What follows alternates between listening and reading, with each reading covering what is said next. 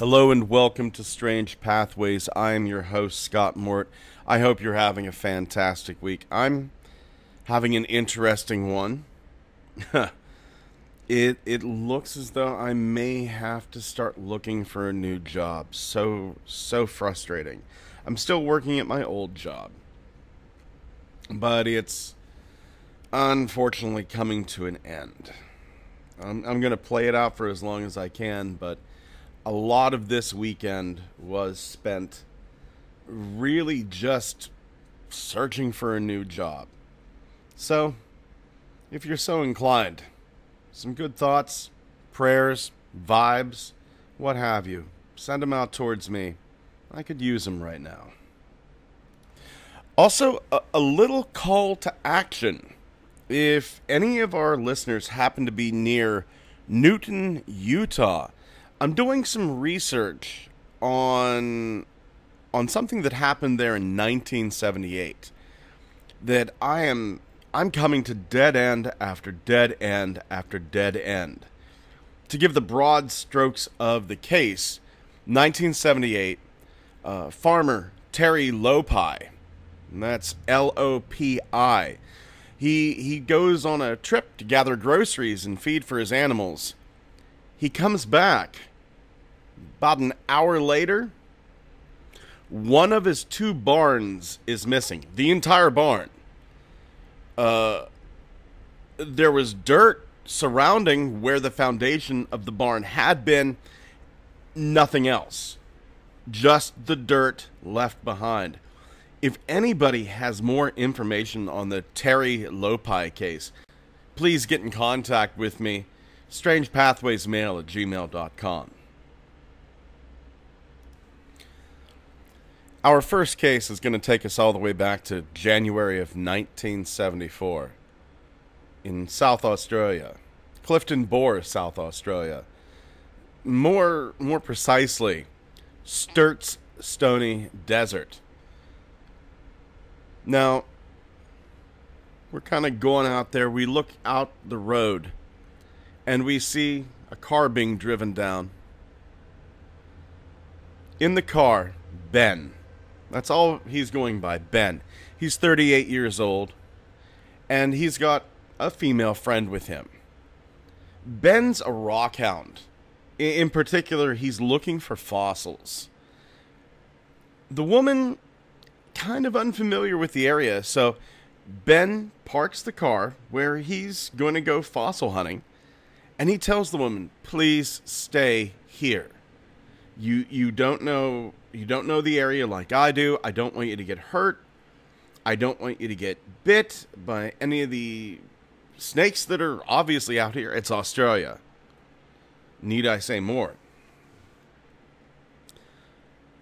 Just stay with the car, and I'll be back soon.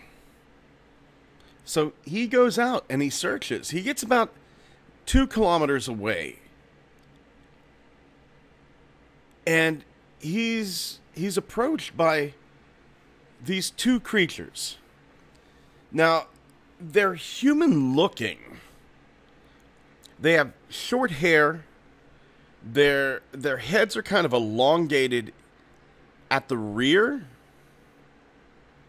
but they're only about 1 meter in height. Also, their arms are very, very short in comparison with the rest of their body. Whenever these creatures speak to him, it's rapid fire. It sounds like a tape recorder that's broken, and the motor is just going out of control. They're wearing these silver suits, and this guy cannot understand a word that these creatures are saying. So, these creatures, knowing that Ben can't understand them, they beckon him. They take their hands and they make the come here motion. After Ben follows these creatures, they come to this silver-collared craft. Ben says it's kind of shaped like a hot dog bun. It's about 8 meters long, 2 meters high. They didn't travel that far to get to the craft, though. Ben can't understand how he didn't notice this before. It should have been very visible to him. It almost reminds me, there's a Douglas Adams book. It's one of the Hitchhiker's Guide to the Galaxy books, where they cloak crafts using what is humorously called a somebody else's problem field. You don't have to notice this. This is somebody else's problem. These beings, they go to an opening in the craft, and once again they turn around and they kind of motion for him to come in. Its opening is so small, Ben has to bend down to get inside. But whenever he does get inside, in a very Doctor Who-like twist, it's bigger on the inside.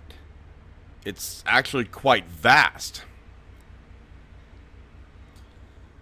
Inside of this object, there are many, many other variations of this being walking around. Some of them female. One of these creatures walks up to Ben, hands him a drink. Ben's psyche is pushed to the limit, and he is terrified. He is too scared to refuse this drink. He takes the drink, he puts it up to his lips, swallows it, and passes out.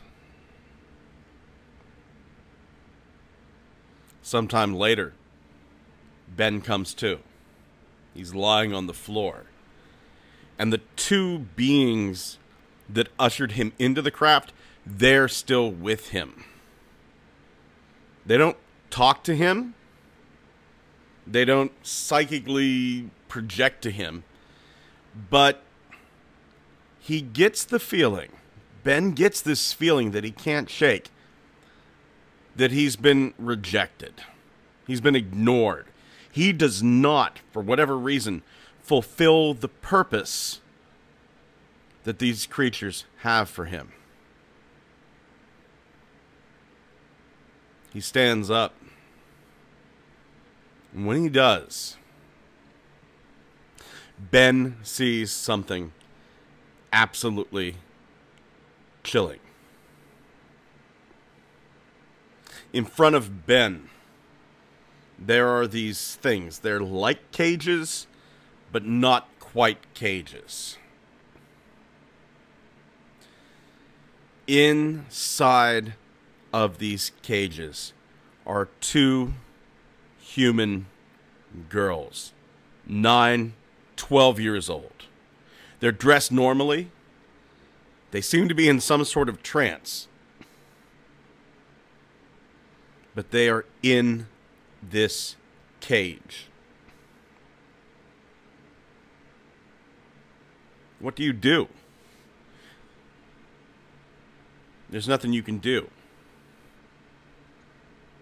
The doorway appears again. Ben steps out.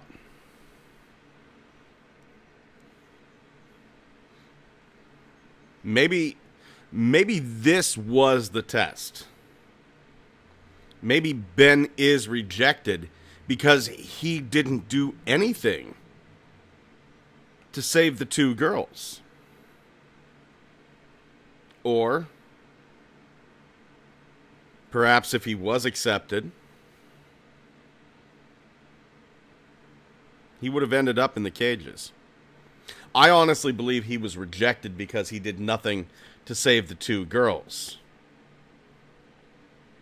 And I know what you're thinking, Scott, that happened after the feeling of rejection. Do you think these creatures who are able to manipulate perception, manipulate space in such a way that things are, like the TARDIS, bigger on the inside, Do you think that they wouldn't know a choice that you were going to make before you made it? I know the experiment itself is somewhat controversial, but the Libet experiment done by Benjamin Libet in the 1980s, it shows that any decision we make, it builds up maybe half a second before we do it. Half a second that we can measure. It's probably much, much further back than that. The science that these beings had. It wouldn't surprise me that they could map out a mind. That they would know what decisions you would make before you made them. Little side note here. I wonder if the civilization that these entities come from, if what they're doing is a big secret in their civilization, much the same way that supposedly there's a secret space program going on with our civilization. I don't know what to think of that. I don't know whether I believe that or not. But maybe there are planets out there where the alien greys just live their lives peacefully, and there's this group, there's this cabal who whisk off to Earth, unknowns to the other greys, to do experiments on us. Just a little thought. Back to this tale. Ben finds himself out in the desert again. And what do? You just walk back to the car. Back at the car, he finds his friend. She's a little upset. An hour and a half has gone by. Needless to say, Ben is very, very unsettled by this experience. I think any of us would be. The desire to protect the youngest of us, children, babies, it runs very, very strong in our genetics. And when you fail to do that, you feel like you fail humanity. Our next tale is going to take us back to the mid-1960s, where we meet one Theodore Judd Serios. Ted Serios. He was born November 27th, 1918. And he's not really a man that you want to be friends with. He is a drunk. He exhibits no self-control. He throws tantrums. He'll bang his head on the floor when things are not going his way. One of the people closest to him called him psychopathic and sociopathic. Ted has been arrested many times. He is not a person you want to be friends with. This is the kind of person that would pat you on the back, steal your car, drink heavily, and wrap that car around a telephone pole. The man has a lot of demons to fight. Ted was a Chicago bellhop, operated an elevator in a hotel, and he begins to experiment with hypnosis. And then he finds something odd. He finds that he can produce images onto film with his mind. Something he calls photography. He shows off to a bunch of people And he gets the attention of a psychiatrist and psychical researcher, Jules Eisenbud. Eisenbud and Serios worked together from May of 1964 until June of 1967, over 3 years. Thousands of trials, hundreds of different observers, scientists, academics, professional magicians.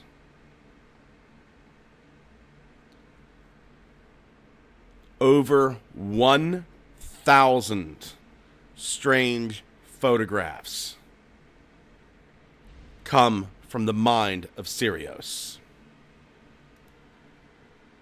If you go to the library at the University of Maryland, Baltimore County, the entire collection resides in the special collection section of that library. You can read a book about it too, The World of Ted Serios by Jules Eisenbud. Now the way Serios would do this, he had what he called a gizmo. Normally he made that gizmo under the supervision of scientists. A lot of times these scientists actually had Ted Serios wear clothes that they provided for him so that like slides and what have you couldn't be snuck in. He would take a little paper tube. Like I said, he would usually make it right then and there. He usually used the black paper that the film that they would use was wrapped up in. A solid black piece of paper to help fight light contamination on the film. He would take this black piece of paper, curl it up into a tube. With his right hand, he would hold that tube up to the lens of the camera. He would hold his left hand up, intensely focusing, and then he would usually scream, yell, do something, and bring that left hand down. That was the signal to snap the photo.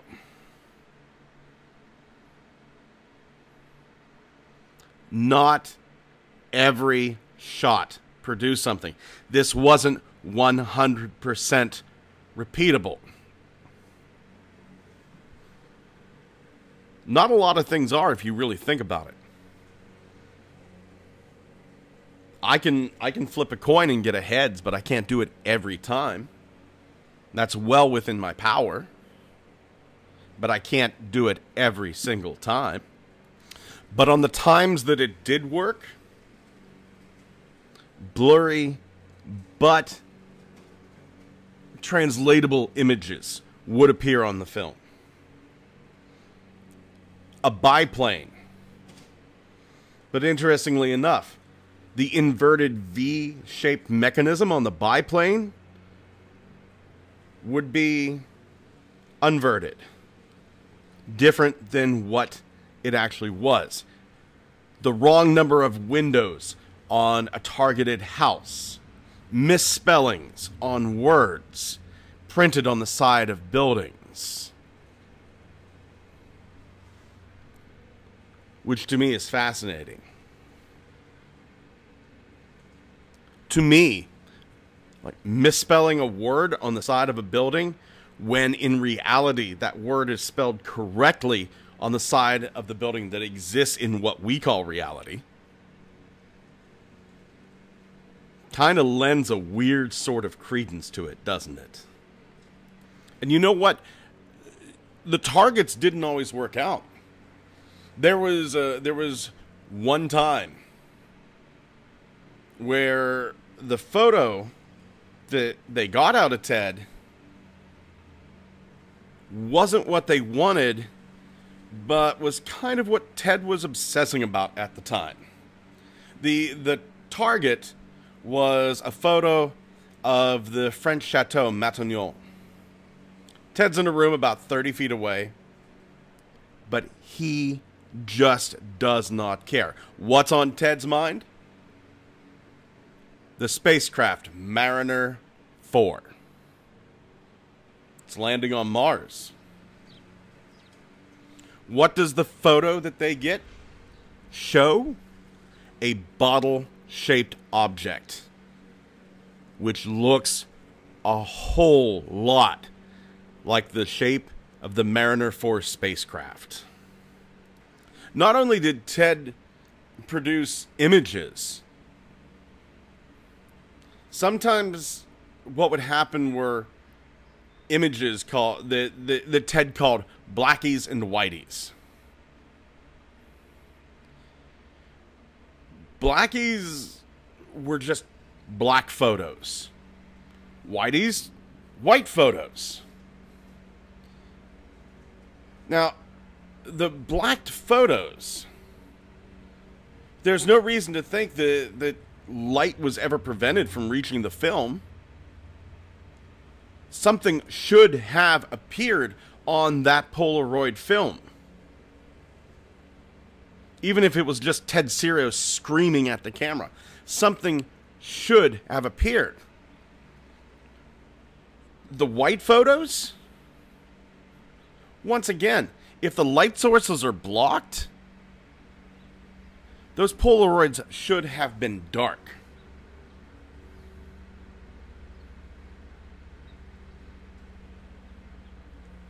In 1967, June, productivity kind of ended. Ted, for Eisenbud, produces an image of curtains. Eisenbud soon realizes what this means. The curtains come down. The end of the show. The curtain has fallen. From this point on, Ted, every once in a while, does blackies, whiteys, but loses the ability to produce objects on film. A lot of the skeptics will say he hid slides inside of his gizmo.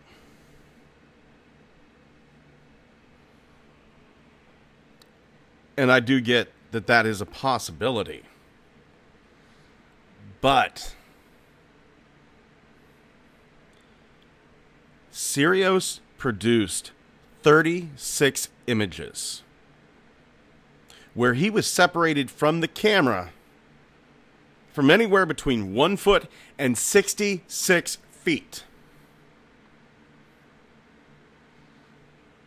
That's under controlled conditions.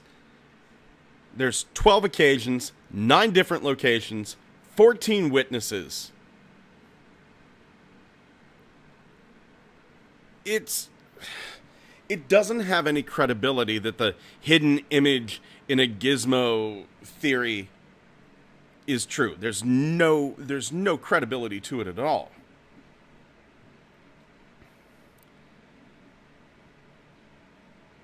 It's frustrating because so many people see the Ted Serios case and go, "Oh, it's an out-and-out fraud. Obviously, he's got something hidden in there." No.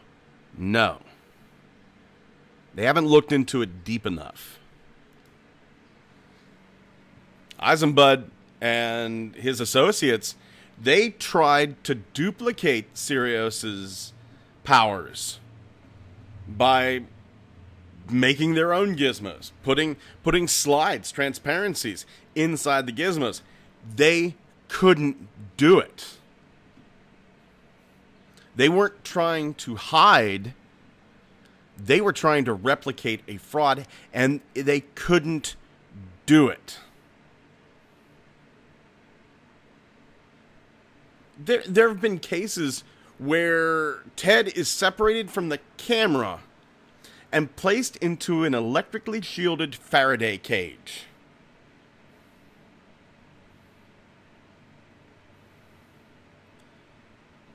And like I said, a lot of Ted's images were distorted.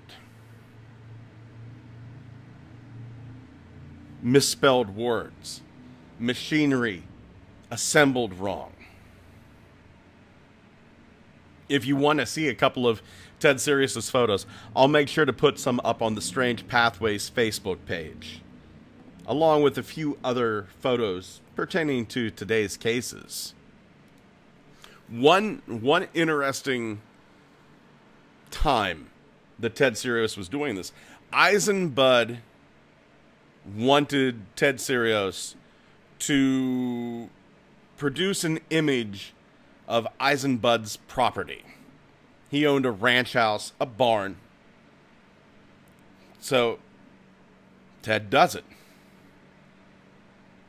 It doesn't resemble Eisenbud's barn and house now, but it did resemble the way that it looked years before Ted had even seen it.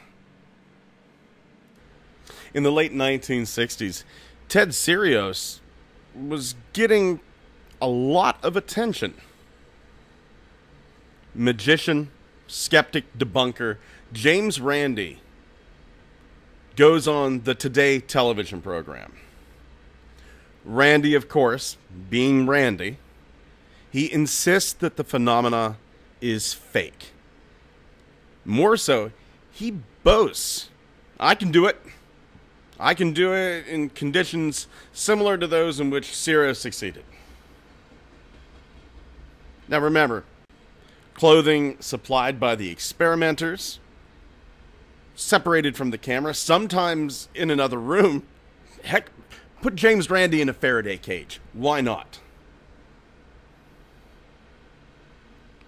Randi appears on the Today Show with Eisenbud and accepts Eisenbud's challenge to duplicate what Ted Serios can do.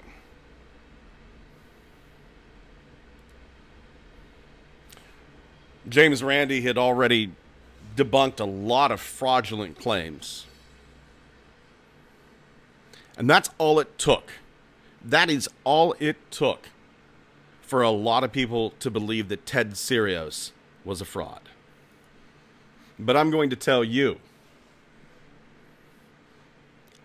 today you're going to learn what the TV audience never learned. When that show was over, and James Randi was pressed to make good on his word, he wriggled out of it.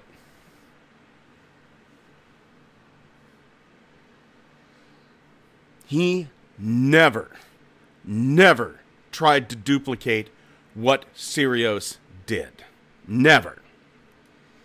Randi said, he responded in a letter dated October 8th, 1967, that it would be impossible to arrange a demonstration because there's no chance of agreeing on the meaning of the terms, range of phenomena, and similar conditions. His words, not mine.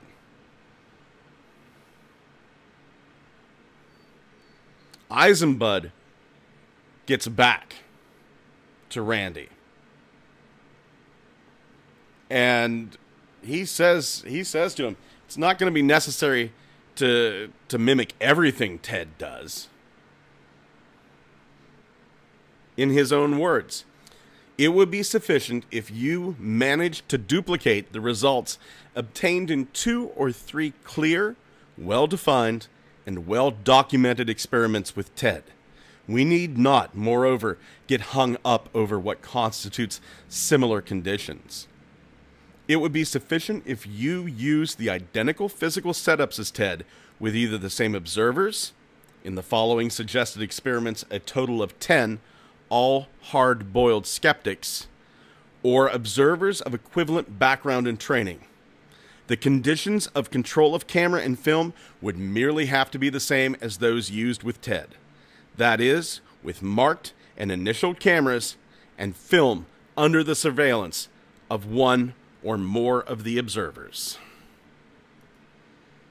Eisenbud made the rules very clear. They were the same rules that they had done with Ted. be stripped. Dress in our own clothes. Seal yourself in this room. If you choose to use a gizmo, the little rolled cardboard tube used by Ted, then we're going to look through that gizmo right before and right after the photo's taken to make sure you haven't hidden something in there. Randy, like Ted, would have to allow himself to be stripped and searched, including a thorough inspection of body orifices.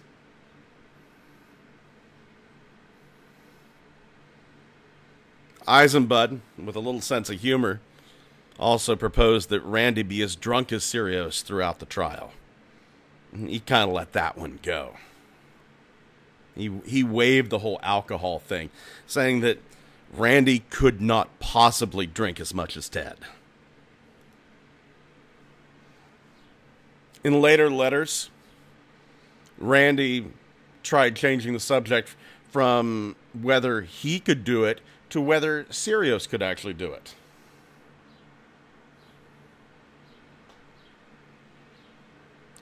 Again and again and again, Randy sidestepped the challenge, which to me is immoral and disgusting. If you're calling somebody a fake, if you're saying that you can do what they can do through fraudulent means and then can't, well then, two things.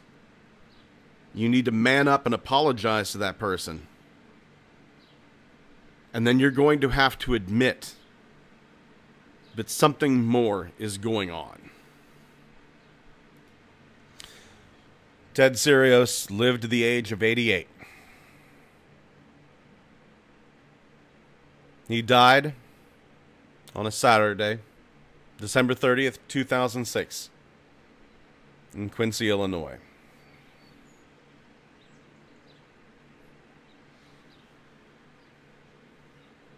One has to wonder if there are others out there who can do what Ted Serios seemed to be able to do.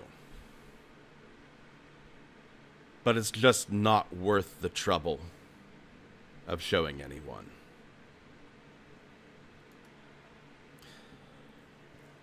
Our last tale takes us back to September 15th, 1977. Rio de Janeiro, Brazil. We're going to meet a 33-year-old bus driver, Antonio La Rubia. Antonio, he's a creature of habit. You can count on him waking up at 2 in the morning, brushes his teeth, washes, leaves his home around 2:15, 2:20. Between Antonio and work is a large field.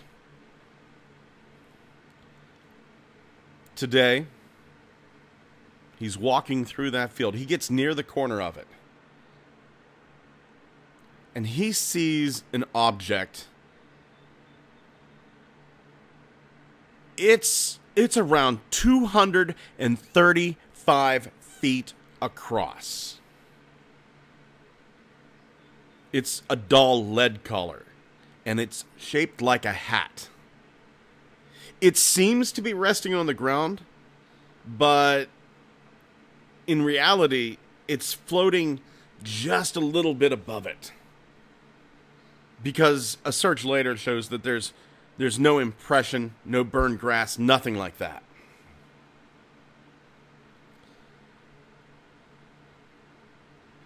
La Rubia does the correct thing. La Rubia turns around and runs back home.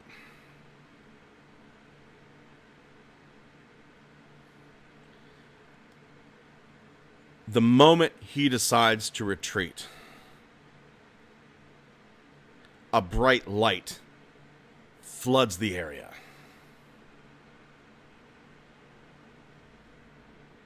LaRubia sees 3 robots near him. They're about 4 feet tall. They have antennae that come out of the tops of their heads. And the antenna, that's not part of the 4 feet. The antenna extends beyond LaRubia's height. He's 5'5". That's my height. I feel you, buddy. He said the heads of these creatures are football-shaped. American football. There's a band extending across the middle, and there are rows of small mirrors of a blue shade. One is just a little darker than the others. The bodies of these robots, they're stocky. The trunk is broader than Antonio's. He's muscular but slender. The arms of these things, they're like elephants' trunks, which narrow down to pointed tips, and each one of them has like a little robotic finger on the end of it. Covering their bodies is this substance. It reminds LaRubia of scales. Now, he didn't think these scales were armor. He said these robots moved around freely, and the scales don't seem to hinder their movements at all.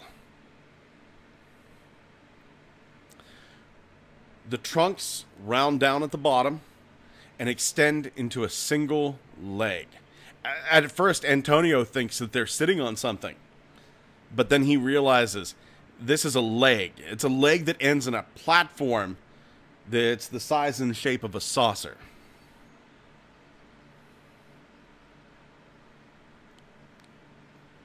Their bodies look like a dull shade of aluminum. He sees these robots. He realizes he can't move. He starts to flail around. And he feels like he's imprisoned inside of a jar. Like a giant bell jar. These creatures are just floating along. One of them looks like it's holding a syringe. Now this robot raises its arm, points the syringe at LaRubia. LaRubia moves towards it without feeling it. He enters the craft. He doesn't know how he entered it. He just enters it. He feels a tremor and then finds himself in this corridor. 2 of the robots go one way. One of the robots goes another. He looks down the corridor and sees the field he just came from. The skin of the UFO is transparent.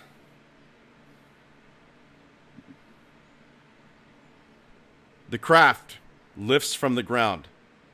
Antonio feels like he's moving from south to north.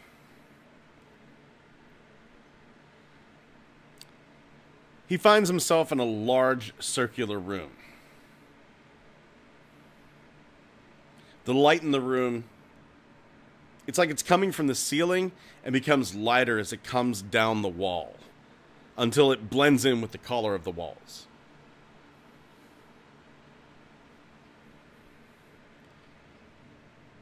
In this chamber, Antonio sees a dozen of these robots. To his left, and another dozen to his right. He's been struggling this whole time, but he can't make a sound. But then all of a sudden, he can. He screams, "What do you want? Who are you?" That's when all of these robots fall on the floor. This light comes on strong again. It blinds him. Antonio continues to struggle. It's not just out of fear and and a desire to be free. It's also because he's having trouble breathing.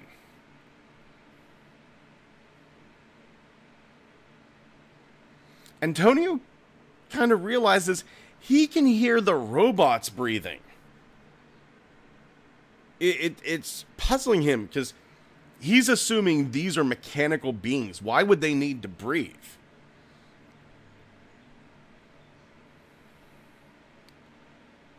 All of these robots lying on the ground, they raise their arms up to the tip of the antennae. They're holding them. It's at this point Antonio realizes these antennae have been spinning so fast that he couldn't really make out what their shape were. When they held them, he could see that these antennae, they look like a teaspoon. The only other thing in this room besides Antonio and the robots is a thing that he called a small piano. This box. It's about 6 inches wide. It's standing on 2 poles. It comes up to about Antonio's chest.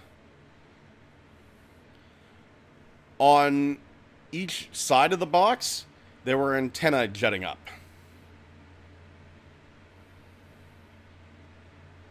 To one side, keys. Reminded Antonio of a piano. There was something also that looked like a tin can on it. These robots were putting things in this tin can that they took from their belts. These belts that the robots wore, they were devices, syringes, what have you. They would take a syringe, they'd insert it into the box, and then an image would appear on the wall of the UFO showing a different scene. The images, Antonio remembers the images. One of them was himself, nude, lying on an invisible table, swinging his arms about. There was another one, Antonio naked standing. A third picture of Antonio dressed, carrying a shopping bag, with his teeth chattering, looking nervous. A picture of a horse and cart being drawn over a dirt road. A light orange ball with Antonio standing beside it. Another picture of the ball, but this time it's blue with the being standing beside of it. This one a little hard to describe. A dog was shown trying to get at one of these beings. But also shown in the picture, the dog was big, slobbering at the mouth, trying hard to get at the robot, looking really angry. The dog gives out 4 or 5 barks, and at this point, the robot starts to melt from top to bottom. The next photo, a factory, one of their factories, where their crafts are manufactured. The scene is white, stretched out. There are 3 rows of UFOs. 2 on the right were almost done. The one on the left was kind of in like just a skeleton stage. There were millions of robots walking around these craft, but no tools that Antonio could see. The 9th picture showed a train. The 10th picture showed an avenue jammed with cars. And then another photo of Antonio, naked, but then dressed, vomiting, and passing fecal matter into his trousers. One of these beings comes over to Antonio at the center of the Great Hall. Takes one of the syringes from his belt and passes it over to his left arm. In the robot's left arm, this syringe starts to rotate so fast that Antonio can't follow it with his eyes. Antonio's arm lifts against his will, and the syringe is stuck into the middle finger of his right hand, and it fills with blood. At this point, the robot takes the blood and draws a picture on the wall. He draws 3 circles and then intersects them with an L-shaped mark. And then boom, Antonio finds himself outside. He looks at his watch. 2:20 a.m. He looks up and sees what looks like the bottom of a dark, smooth balloon. And it just keeps going up and up and up until he can no longer see it. Antonio goes over to the bus station, finds out the time is actually 2:55 a.m. He arrives to work on time. He feels ill. Let's do that again.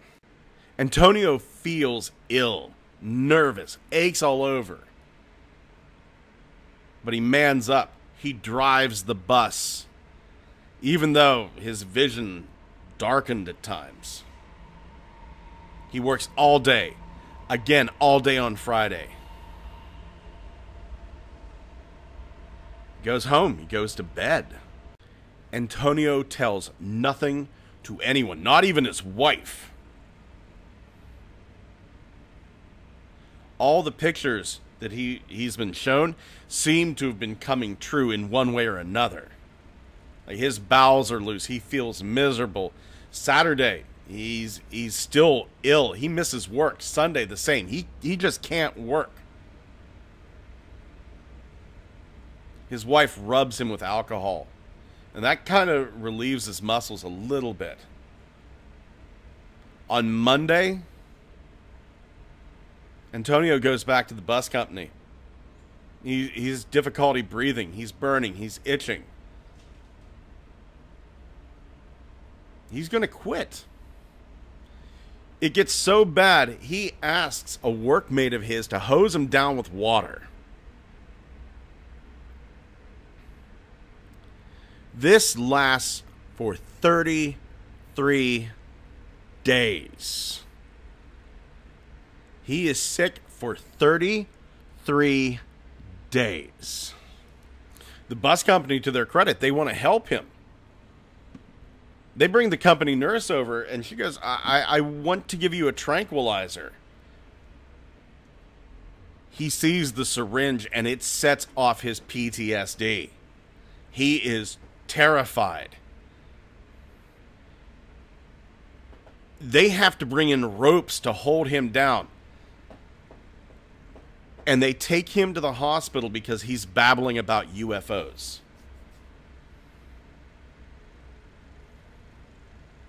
Antonio gets to the hospital, and the doctors go, despite he's sick and he's babbling about UFOs, he's normal. He was running a high fever, about 103. That's a dangerously high fever. It's not 106. 106 was the real danger zone, but 103 is not good.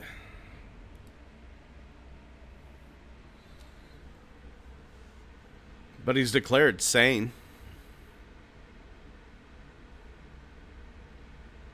It takes him so long to recover. I don't know what happened to Antonio LaRubia after this. I wasn't able to find anything about his life beyond this. I hope he had a good life. I hope he was able to recover from this.